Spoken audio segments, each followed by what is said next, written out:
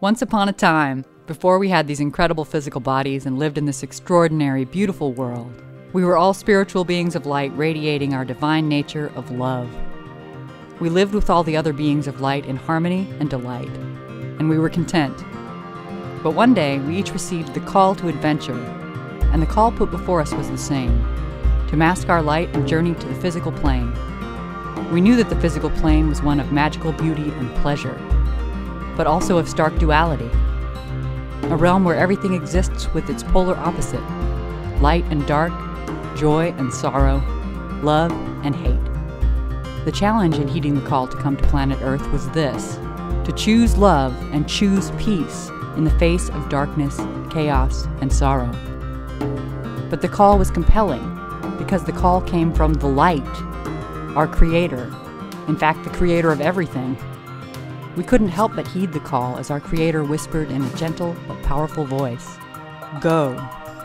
Trust in the light inside. Know that the light within you is the spark of me in you. So no matter what happens, you will always have access to my unlimited love, wisdom, power, peace, and joy, and you will never be alone." When we first came to the physical plane, it was fairly easy for us to delight in life. We were in awe of everything. Before long, however, it became difficult to live from our light. You see, we bought into the illusion that the outer world is more real than our inner light, and we began to lose sight of the light inside. Some of us forgot it altogether, and could only see it in those that society proclaimed had the light. So, since you are here, you too courageously heeded the call, and you are a magnificent spiritual being of light on a grand adventure. And the challenge put before you is the same as it has always been: to choose love, to choose to live your light in the face of apparent darkness and hate.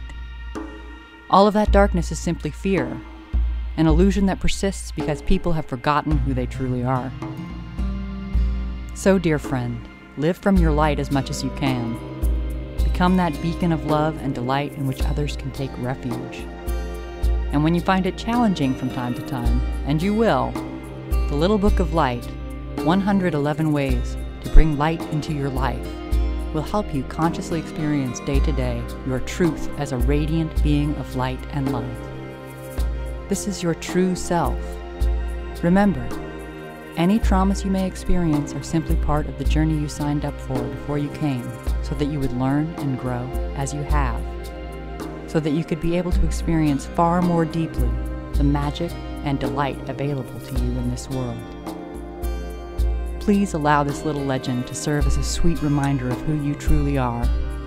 Let it inspire you to stop living small. The time is now for you to step out of the shadows and shine.